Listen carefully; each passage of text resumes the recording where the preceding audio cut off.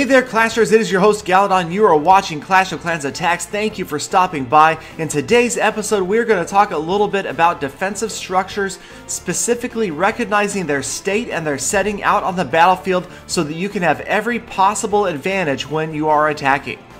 Yes, know your defender and their buildings, and specifically we're going to start out with Expos. And I don't know about you guys, but this took me a while to catch on to this when I first started playing Clash of Clans.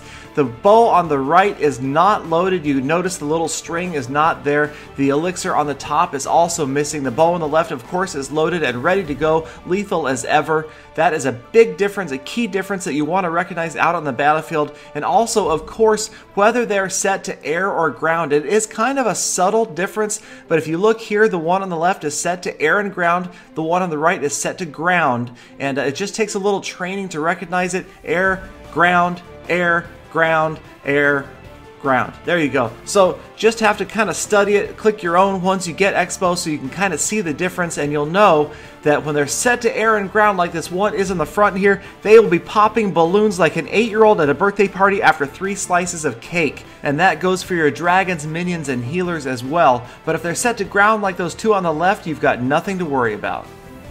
Now, this next fact is something that most of you probably are familiar with, but I get this question surprisingly often, and that is the difference between single and multi-targeting Inferno towers.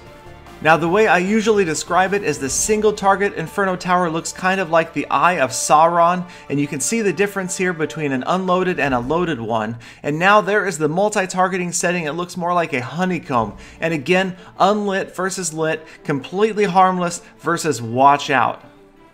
But again, it has everything to do with the units you've brought to battle. Even a maximum level Inferno tower set on multi will take over a minute to burn through a level 1 P.E.K.K.A, but that same Inferno tower will annihilate a maximum level wizard in about 4 seconds, a witch in 2.5, and with its 5 streams going at once, it can go through 5 skeletons every second.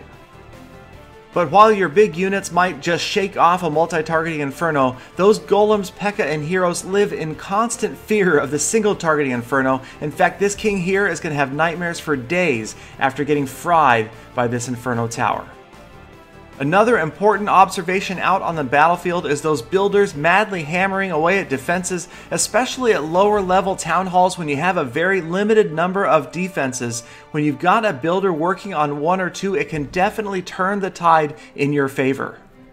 But don't get overconfident. A builder working on a clan castle does not necessarily mean that it is empty, and neither does a clan castle that doesn't belong to a clan. Players have even been known to do that on purpose just to make you think that you're attacking an abandoned village. The same with gravestones. While they can be an indicator of an abandoned village, also people have been known to leave them there just to make you think that they are not ready for your attack.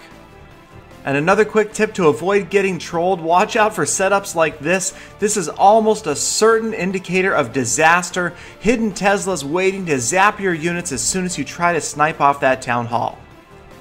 And one more important piece of advice, don't fall for the gap. You're probably getting trolled.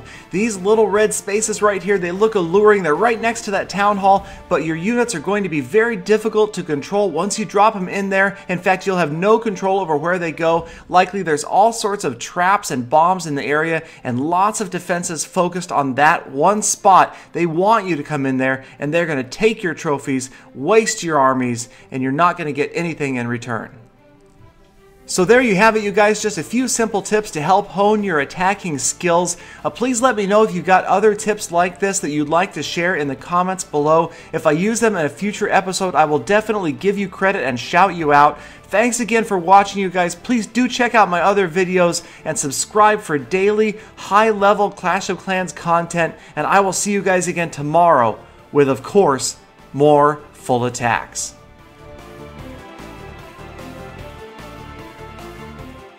Another wasted episode, Galadon.